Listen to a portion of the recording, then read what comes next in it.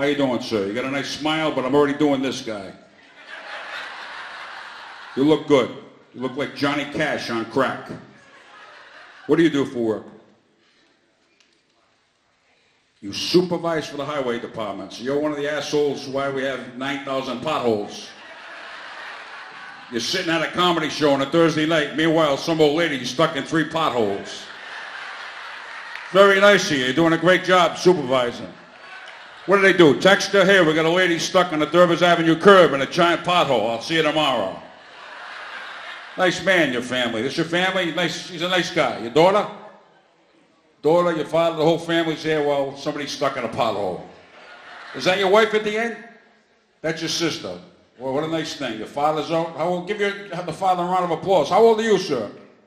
77. He's out partying. Give him a round of applause. At least you keep your family out of the potholes. That's nice of you, really. We'll talk later. I have about 16 streets I want you to take care of tomorrow. You must be under a lot of stress, though. Huh? Your phone beeping going off all day, potholes everywhere. Even tonight. What do you just turn it off and say, fuck it? Just don't care anymore. What do you go to a psychiatrist once a week? You shake, you got Tourette's, you keep yelling about the potholes. I couldn't do that job.